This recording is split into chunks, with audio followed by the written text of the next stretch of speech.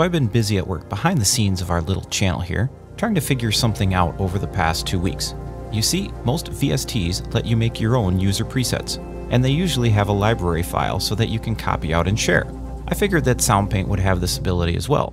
So I looked in the typical spots where you would likely find the so-called user library, and I couldn't find it. I scoured my C drive and my VST drive, and no library file.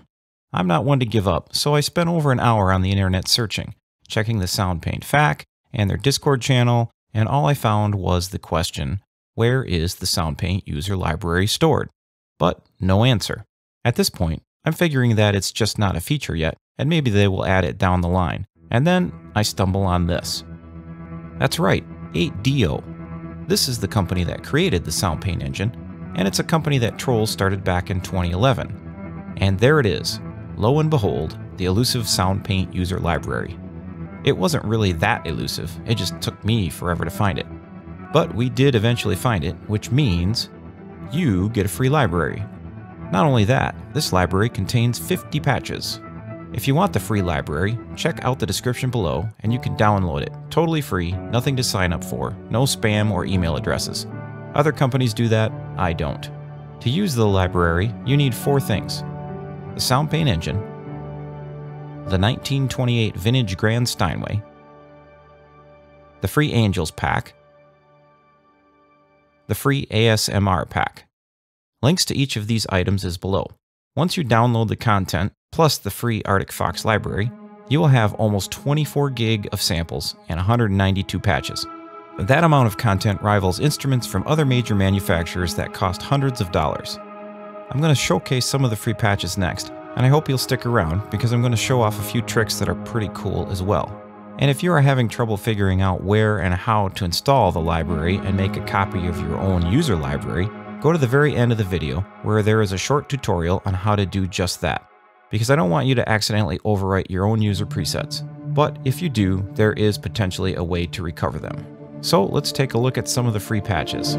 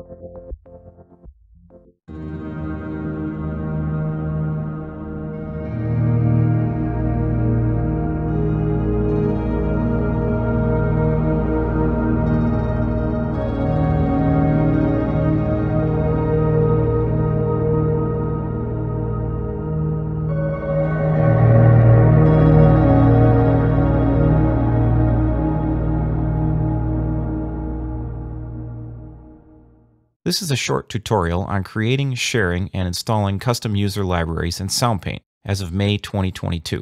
Program sharing on Soundpaint is in the works, but it is currently not available, so we have to go through the manual method. The location where the user libraries are kept is in your user directory on the C drive under the 8do directory here. Click on that, then click on Soundpaint. Your current user library is the userlibrary.lib file. There is a backup of this file in the backups directory above with a date. If you want to keep your backups, I recommend copying them out to another file or directory. If you want to use a different library, like one of our free libraries, you should first change the name of your existing file to something else, like myoriginalUserLibrary.lib for instance. Then bring in the new user library, copy it, and rename it to userlibrary.lib. That way you can have multiple libraries, and anytime you want to change them out, you just need to delete the user library file, make a copy of the library you want to use, and rename it. Before you do that though, make sure that you back up any current custom patches so you don't lose them. So that's it for today. Good luck with the user library, and we will see you on the other side of the mountain.